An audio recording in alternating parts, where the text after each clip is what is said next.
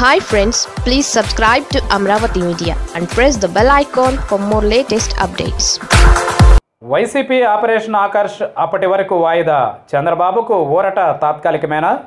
YCP operation ఆకర్ష్కు పడిపోకుండా తెలుగుదేశం అధినేత చంద్రబాబు తన ఎమ్మెల్యేలను కొంత కాపాడుకోగలిగారు.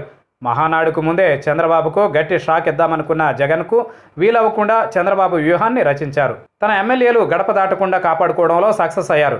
అయితే వైసీపీ మాత్రం ఇది చంద్రబాబుకు తాత్కాలిక ఉపశమనమే అంటోంది. ఎమ్మెల్యేలు వచ్చేందుకు పెట్టిన షరతులపై చర్చిస్తున్నామని ఆఫ్ ది రికార్డుగా చెబుతుండడం విశేషం. మహానాడుకు ముందే చంద్రబాబును దెబ్బతీయాలని వైసీపీ ప్రయత్నించింది. చంద్రబాబుకు ప్రతిపక్ష హోదా లేకుండా చేయాలన్నది వైసీపీ వ్యూహం. అందుకోసం టీడీపీ ఎమ్మెల్యేల కోసం ప్రయత్నాలు చేసింది.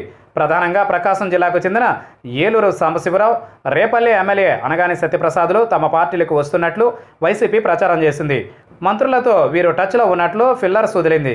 ఈ ఇద్దరితో పాటు మరో ముగ్గురు కూడా పార్టీలో చేరేందుకు సిద్ధంగా ఉన్నారని వైసీపీ నేతలు పదే పదే చెప్పారు. దీంతో మహానాడుకు ముందే చంద్రబాబు ఇబ్బందుల్లో పడతారని అందరూ భావించారు. కానీ ఈ ఇద్దరిలో ఏ ఒక్క ఎమ్మెల్యే పార్టీలోకి రాలేదు. పైగా తాము టీడీపీని వీడే ప్రసక్తే లేదని ప్రకటించారు. కార్యకర్తల సమావేశం పెట్టి మరీ తాము పార్టీని వీడబోవడం లేదని ప్రకటించారు. దీంతో చంద్రబాబు రిలీఫ్ ఫీల్ అయ్యారు.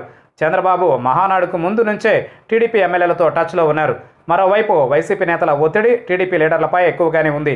ప్రకాశం జిల్లాలో గొట్టిపాటి రవికుమార్, మాజీ ఎమ్మెల్యేలు సిద్ధా రాఘవరావు, పోతుల రామారావుల గ్రానైట్ వ్యాపారాలపై ప్రభుత్వం ఆంక్షలు విధించింది. ఎగుమతుల పర్మిట్లను రద్దు చేసింది. దీంతో వీరికి కోట్లాది రూపాయల నష్టం వాటిల్లుతోంది.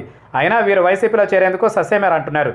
కానీ వైసీపీ నేతల ప్రయత్నాలు మాత్రం ఆగకపోవడంతో టీడీపీ అధినేత చంద్రబాబులో మాత్రం టెన్షన్ వదలడం లేదు. రోజు ఏదో ఒక సమయంలో వీరితో చంద్రబాబు మాట్లాడుతున్నారు. వారికి పార్టీ అండగా ఉంటుందని భరోసా ఇస్తున్నారు. అయితే రాజ్యసభ ఎన్నికల తరువాత పార్టీలోకి ఎమ్మెల్యేలు వస్తారన్న ప్రచారం మరోసారి ఊపందుకుంది. ఈ నెల 19వ తేదీ అనంతరం ఎమ్మెల్యేలు టీడీపీని విడతారన్న ప్రచారం మరోసారి చంద్రబాబును కలవరం పెడుతోంది.